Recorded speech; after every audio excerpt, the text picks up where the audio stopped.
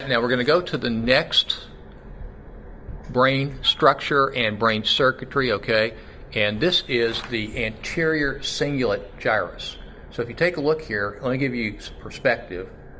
With my arrow, this is the corpus callosum, okay, connecting two hemispheres. These are the frontal lobes here. And this structure sort of wraps around the corpus callosum all the way back here and back to the front of the brain is the cingulate gyrus. And I had mentioned there are three primary brain structures in the limbic system that I want all of you to know, and this is one of them. And so there are a multitude of different kinds of functions that are associated with different parts of the cingulate.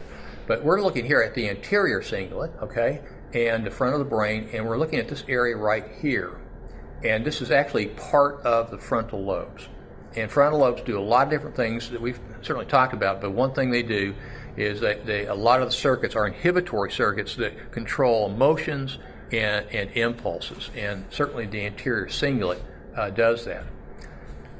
It's the other brain structure that is just loaded with GRs, okay? So first off, under normal circumstances, okay, not hypercortisolemia, but normal circumstances, in a fashion that's somewhat similar to what we saw with the hippocampus, when you have release of cortisol, it's going to get up in the brain and it's going to activate the anterior cingulate big time. And it too then regulates the HPA axis. So again, we have top-down control. And so it's really like you have two brain structures that are working in harmony with one another to shut down the HPA axis. But as you might imagine, hypercortisolemia can cause problems. There's yet another circuit that begins with the anterior cingulate, and this is the anterior cingulate amygdala circuit. Now, we talked last week about the amygdala playing an important role in the perception of potential danger in the environment, and so it plays a huge role in fear, but also in anxiety and anxiety disorders. Now, I hope you can see this. It may be a little bit hard to see, but here's the anterior cingulate. We're looking at it from a somewhat different angle.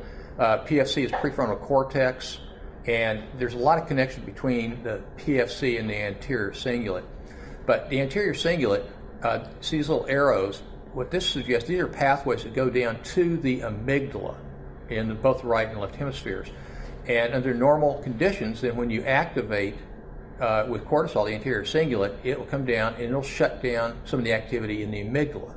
Okay, so one additional example of top-down control. So to summarize, the anterior cingulate, in terms of affect regulation, gets turned on by cortisol, and it has two main effects, and one is to shut down the HPA axis, and the other is to reduce the activity that you see in the amygdala.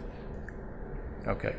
And when the anterior cingulate is damaged by hypercortisolemia, then it, like the hippocampus, loses its ability to engage in normal affect regulation, and it's a very big deal.